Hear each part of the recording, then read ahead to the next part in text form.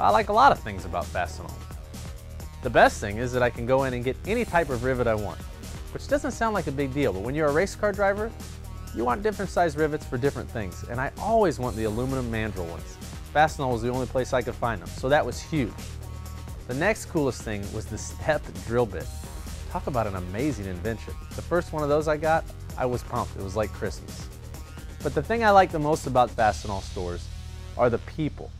I've been treated the same way at Fastenal since day one. When I walked in 1999, wide-eyed and couldn't believe all the neat stuff they had, till right now, standing here being the driver of the number 99 Fastenal Ford Fusion.